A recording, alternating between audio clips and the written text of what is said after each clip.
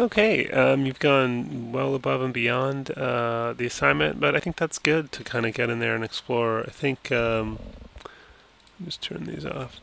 Um, we're gonna do the rounding a little differently, so you might want to redo that in the next module to get the bevels on there in such a way that this is rounder, but it's also rounder, in all directions because you've got it here, but not around the front.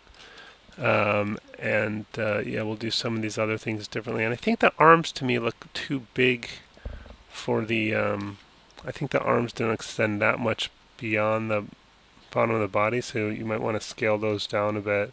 And we'll do the feet a little bit differently, so you may want to redo those. But overall, it's great work. You went above and beyond, and yeah, you obviously know your way around the basic Maya interface, which is sort of the main point of this assignment. So yeah, great work.